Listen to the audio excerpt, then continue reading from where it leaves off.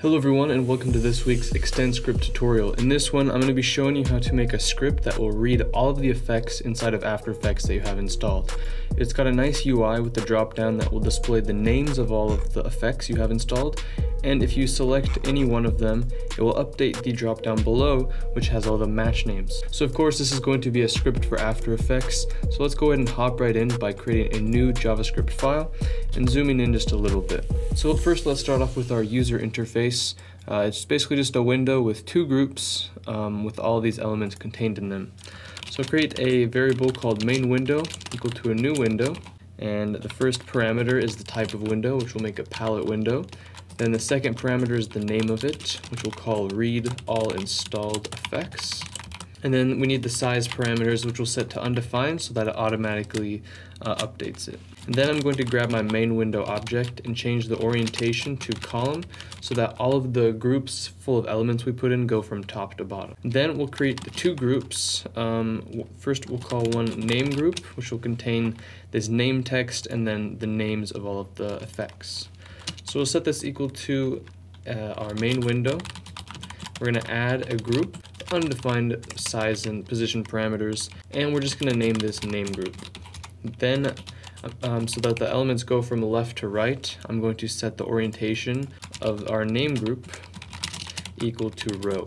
And then we need to create this static text that says name, and then the drop down that's going to contain all of this stuff. Now, you'll also notice how nicely aligned these are. Both of the texts have the same size and the drop downs have the same size. We're going to hand code in what the sizes are. That way we can force them to be the same size and look nice. So we're going to create a variable called name text, and we'll set this equal to our name group, and we're going to add some static text, undefined size, and then we're going to have the text say name, and then down below we'll grab our name text dot size and define it here.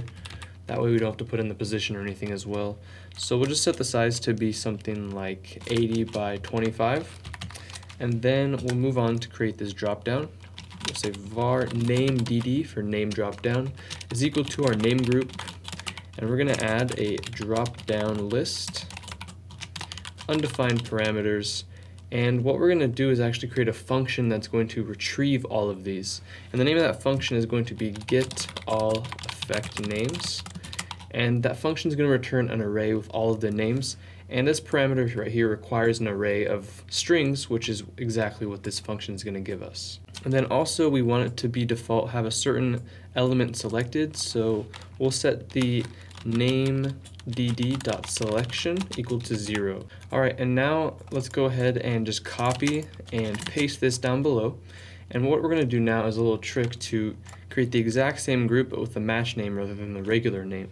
So I'm going to make sure I have the second pasted group selected. In the find and replace window, we're going to search for anything with the name name, and we're going to change it, replace it with match name. And then under the search where, we're going to make sure it's the current selection, this bit here, and then click on replace all. This will create the same exact group but with some unique names referring to the match names. And then we're also going to want to update this function here, get all effect names, to get all effect match names. We're going to make a secondary function that only gets the match names rather than the display name.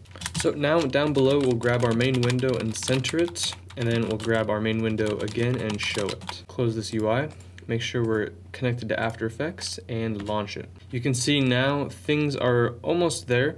It looks like we're needing to specify the sizes of the drop-downs. The drop-downs have different sizes, as well as update the text here, which just says name. It should say match name. So I'll change this to say match name, and then the drop-down lists need to have the same size. So I'll say match name dd.size, and we'll give them something like 220 pixels by 25.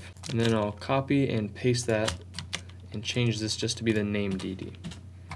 Now when we launch it, we've got our UI looking very nice. We have our name, all of the list of names. You'll notice that this is actually populated with a bunch of names. That's because it's actually running this code from the previous script. So it still thinks that this function exists even though I haven't created it yet. But yours should be blank. So it should really look like this. We have basically our name, an empty dropdown, and our match name in an empty dropdown. Now we need to undo that and create these functions for getting the effect names. So down below, create a function called getAllEffectsNames. This doesn't require any parameters or arguments. And then down below that, we'll create one called getAllEffectMatchNames.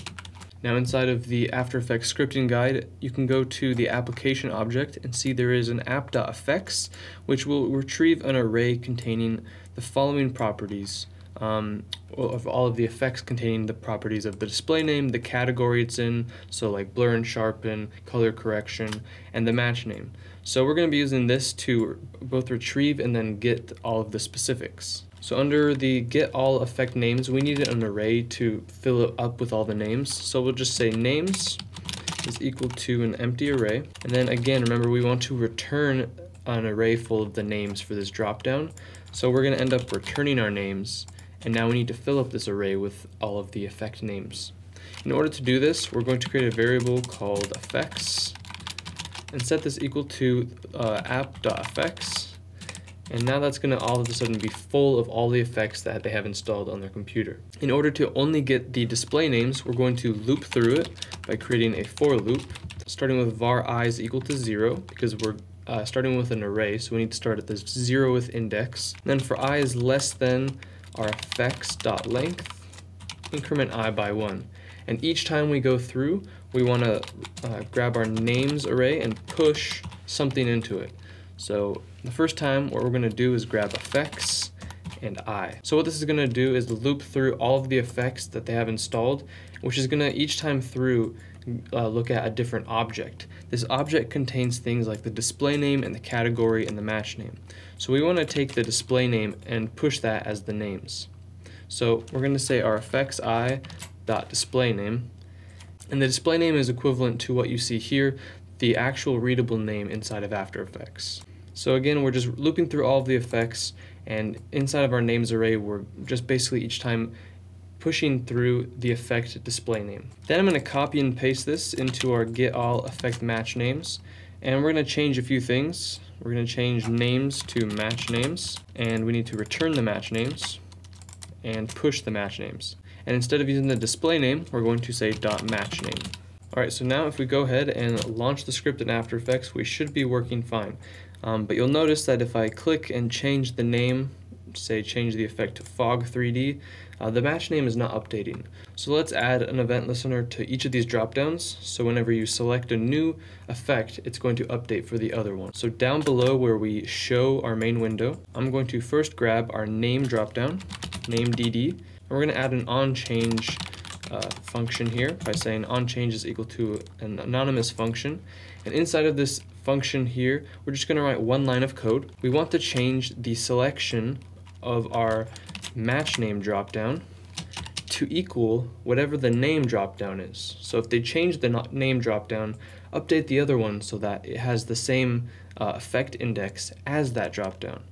So I'll say match name dd.selection is equal to our name dd.selection, but we need to get the index of the selection, because if you were just to grab the selection, it would give you, say, fog 3D. It wouldn't give you the number inside of the array that it is. So we need to grab the index of that selection. And then down below, we'll create an onChange for the match name dd. So say .onChange is equal to a function. And this time, we're going to change the name dropdown. So say name dd.selection is equal to, and it needs to be equal to our match name dd.selection, and again the index, so we get the actual integer. So now let's go ahead and run the script and change the name here to fog 3D, and you can see the match name dropdown is going to now be updating to show us the match name of the newly selected effect. And then likewise, if we change the match name, it's going to update the name dropdown above as well. And that's going to do it for this week's video, guys. I hope you enjoyed. That's how to create a script that will read all of the effects and match names of all of the things you have installed on your version of After Effects. If you enjoyed the video, be sure to hit the thumbs up button and hit subscribe to be notified of new videos coming out every week. You can now also follow the channel on Instagram at ntproductionsig. The link will be in the description. Be sure to follow us on there for behind the scenes content and updates live about when tutorials are coming out and what they're about. And of course, follow us on GitHub as well, where we release code all the time for free and work on secret projects. And that's going to do it for the video. Thanks again for watching, and we'll see you in the next one.